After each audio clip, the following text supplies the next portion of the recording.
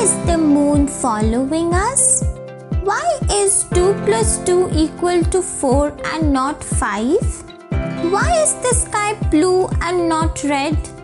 Why can birds fly but not me? Do these questions sound familiar to you? While a lot of times we ignore these questions asked mainly by preschool kids, it reflects a very important inherent quality in them: curiosity.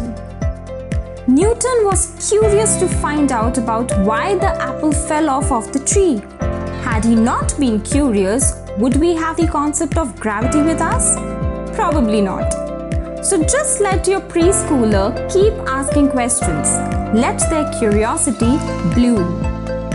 The constant urge to find answers to lesser asked questions, the itch to go beyond the black and white of things and dig deep into the grey with a longing to look for the why in simple pieces of information not only makes preschool kids intelligent but also bold and confident.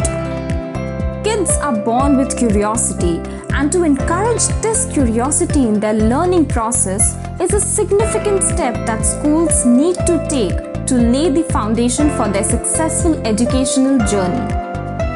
Quite often, questions by young kids get submerged in a classroom, either due to a crunch of time or it being unrelated to the topic of discussion going on.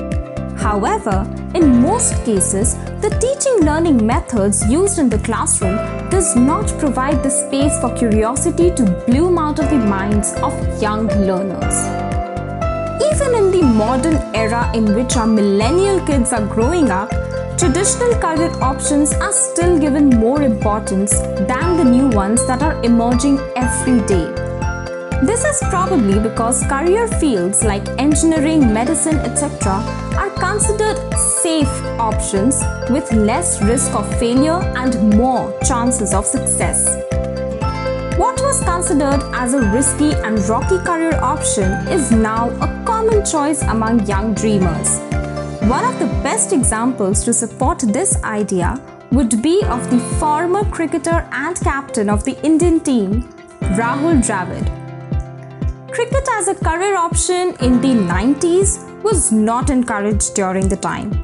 With both parents being well educated and working, Rahul Dravid could have chosen a safe career. But what really drove him as a kid was his love and curiosity for cricket. His teachers and parents had always been supportive of his passion for cricket, and that really helped him achieve great success in the field. Encouraging new thoughts, ideas, and most importantly, questions asked by young minds are the primary steps towards appreciating and uplifting curiosity in kids.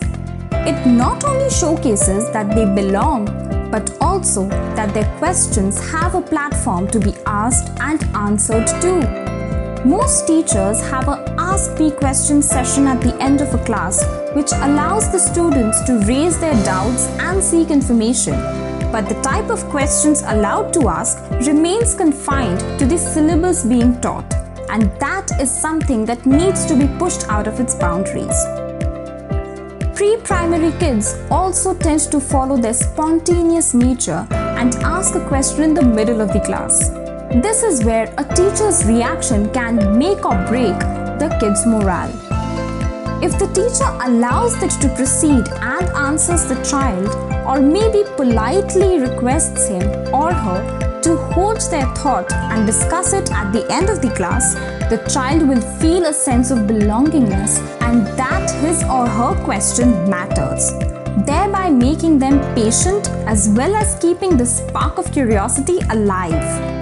Little acts like these are what decides the degree of involvement of the child in the teaching-learning process, not just physically but also mentally. So how can you welcome curiosity in the classroom? Number 1. Body language should be welcoming enough for new questions, ideas, thoughts by the young learners. Number 2. Curious kids are always active. It's time for the teacher to be an active listener too. carefully listen to what they have to ask and answer their questions patiently. Number 3. Their questions and your answers can be turned the other way around. Why don't you ask them a question and spark a conversation? This will give them the opportunity to think, analyze, and come up with their own viewpoints. Number 4. Some topics may be difficult and may be boring to teach, even for you. So why not turn them into something relatable to the young kids? Relating a concept to real life is known to help understand better than giving age-old examples time and again. Number 5. A conversational tone rather than passive lecture can be incorporated into the teaching-learning process in the classroom. This will help in creating a comfortable, judgment-free environment for kids to fearlessly ask questions and spread curiosity among peers too. Just like in the IPL every year, a new player is curious to find out how he would perform and what his performance would mean for his future in cricket. Young learners develop a similar curiosity. One of the challenges faced by teachers in a majority of schools is the high student-teacher ratio, which does not allow the space for teachers to encourage curiosity in their students. Schools following the ideal ratio, such as Orchids, the international school, have been able to keep the spark of curiosity alive in students, encouraging them to speak their minds and actively participate in classroom discussions.